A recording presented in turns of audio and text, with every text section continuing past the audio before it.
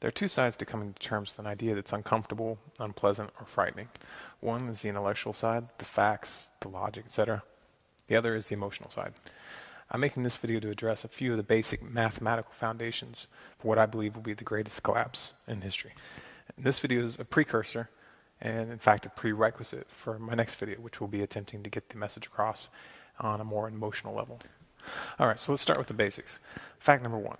The U.S. imports about 66% of its oil. And this is common knowledge.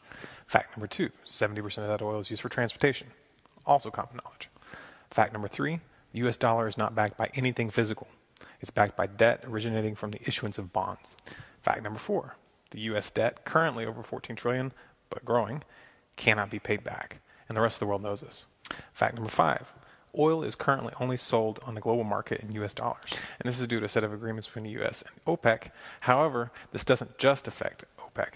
When Canada buys oil, they buy it in dollars. When France buys oil, they buy it in dollars. This particular situation is often referred to as the petrodollar status. Fact number six, the necessity to have dollars in order to purchase oil in the global market creates the demand for the dollar.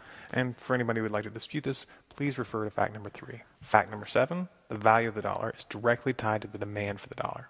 Supply and demand, basic economics. The obvious conclusion is the petrodollar status, which holds up the value of the dollar. Fact number eight, China and Russia just recently agreed to stop using the dollar in all their bilateral trade. This includes oil. Now, when Saddam Hussein did the same thing, we invaded Iraq. But we can't invade China or Russia.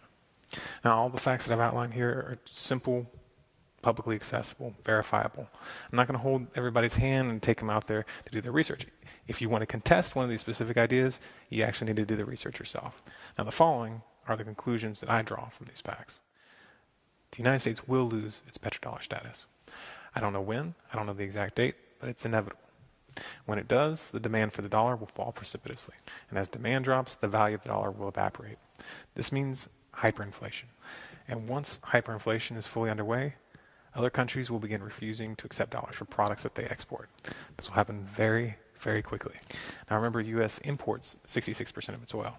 And that oil is not going to keep coming in if exporters no longer accept U.S. dollars. And remember, we established 70% of all domestic oil consumption is used for transportation. So if you subtract that 66% from the 70%, you're left with about 4% left for transport in general. Now, it's important to realize that when we say transport, it includes 18-wheelers and all sorts of supply chain transportation, which make up a considerable part of that 70%. In this country, food transport and agriculture are completely dependent on oil. And obviously, you can't cut out food transport without causing starvation. Logical conclusion, you're not going to be able to get gasoline to drive your car. Nobody is. However, even cutting back all individual car usage to zero will not be enough to prevent catastrophe. And here's why. Agriculture, as we currently practice it in the U.S., is completely dependent on a constant stream of inputs which require transportation, especially the animal industry. Take, for instance, a chicken farm. The farm normally gets deliveries of corn or other feedstocks on a regular basis. Almost no farms grow both the feed and raise the animals. The loss of the petrodollar would lead to astronomical price increases for that transport, and that will translate into astronomical prices in the grocery store.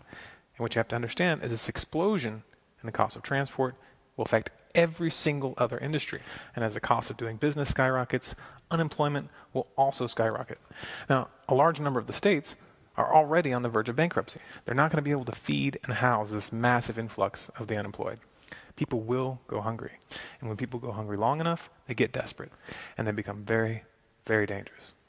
Now, I'm not telling you this to scare you. But if you really understand it, it probably will. When I first came to terms with this, it was earth-shattering for me. And it's no exaggeration to say that I hardly slept for weeks. But at a certain point, you have to make a decision to put your fear aside and start getting ready. Some things we can't change, but some things we can. The trick is knowing the difference.